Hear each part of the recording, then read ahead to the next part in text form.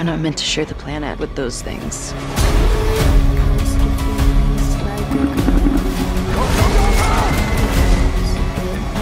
A lot more of us are gonna die.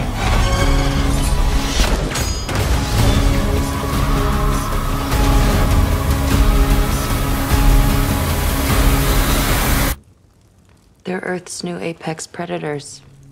And more prey. Alright, so Elevation just dropped its first trailer, and it's looking like a wild ride through a post-apocalyptic world. Directed by George Nolfi, you got Anthony Mackie playing a single dad, teaming up with Marina Baccarin and Maddie Hassan, all to save a sick kid's life. The setting? Some remote part of the Rocky Mountains where things get real dicey as soon as they cross into monster territory. These creatures are fast, deadly, and probably lurking underground.